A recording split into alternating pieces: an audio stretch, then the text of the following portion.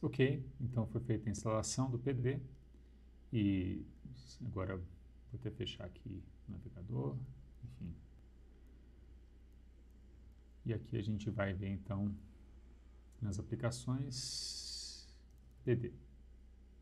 Provavelmente também possível rodar pelo próprio terminal, mas enfim, com interface gráfica é assim.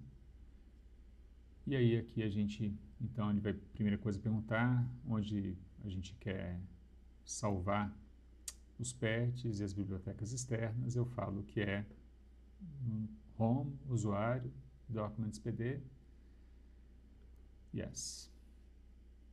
Então, configuração de áudio em preferências áudio, e aí depende da distribuição Linux, enfim, algumas usam o jack, outras não. Aqui acabei de instalar esse Ubuntu numa máquina virtual apenas para testar, ele vai ter apenas essas duas opções, provavelmente com jack teria mais opções, e aí a gente teria que olhar um pouco mais em detalhes a configuração, taxa de amostragem, delay, esse valor o quanto mais baixo melhor, mas se ele fica baixo demais pode dar cliques, erros de computação de áudio, então tem que ir testando na máquina de cada um.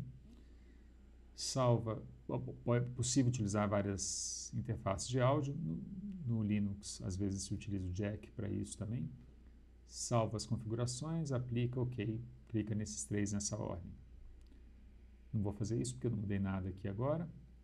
E em seguida então a gente vai configurar a maneira como a gente instala bibliotecas e, enfim, objetos externos ao PD nele. Na versão aqui, o meu Linux está em inglês, então eu vou em Help, Find Externals, provavelmente seria ajuda, procurar objetos ou extensões. E antes de procurar, a gente vai em Preferências, confere aqui então onde estão sendo instaladas as bibliotecas, se ele deve remover bibliotecas antigas antes de instalar as novas, é bom deixar marcado. Se é para exibir o README de novas bibliotecas, se elas tiverem um texto explicando como elas funcionam, poucas têm, mas eu deixo marcado. E aqui eu costumo marcar essa última opção também, novas bibliotecas, marquei 2 vezes para ficar pretinho. Se as novas bibliotecas devem ser adicionadas ao caminho de procura do PD. E eu prefiro deixar marcado isso aqui. Aplico, OK. E agora então a gente pode procurar bibliotecas. Uma que a gente vai utilizar para processos visuais é o Gem. Então, pedir para procurar, ele vai procurar a última versão do Gem. Aqui deu uma um pouco antiga, talvez tenha que instalar via apt-get, depois a gente pode conferir isso. Cyclone é uma biblioteca que a gente utiliza muito para processos de áudio que emula objetos do Max, então aqui é a última biblioteca, e ele vai me perguntar se é para instalar naquele caminho, eu falo que sim, e aqui eu vou ver o progresso da instalação.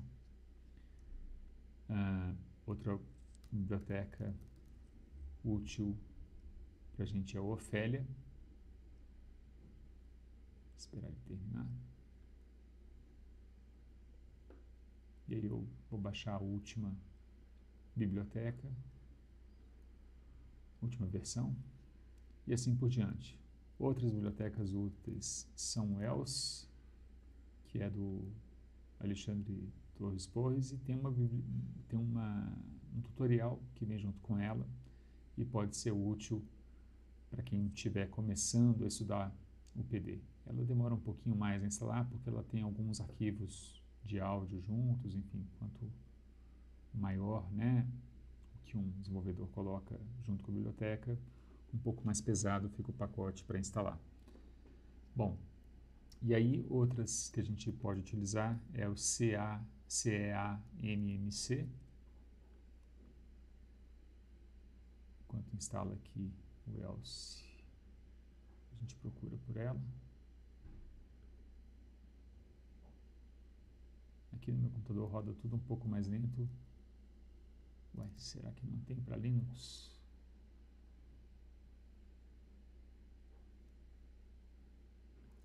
Enfim, aqui não deu certo. Depois a gente pode conferir ou pode ser que seja necessário compilar.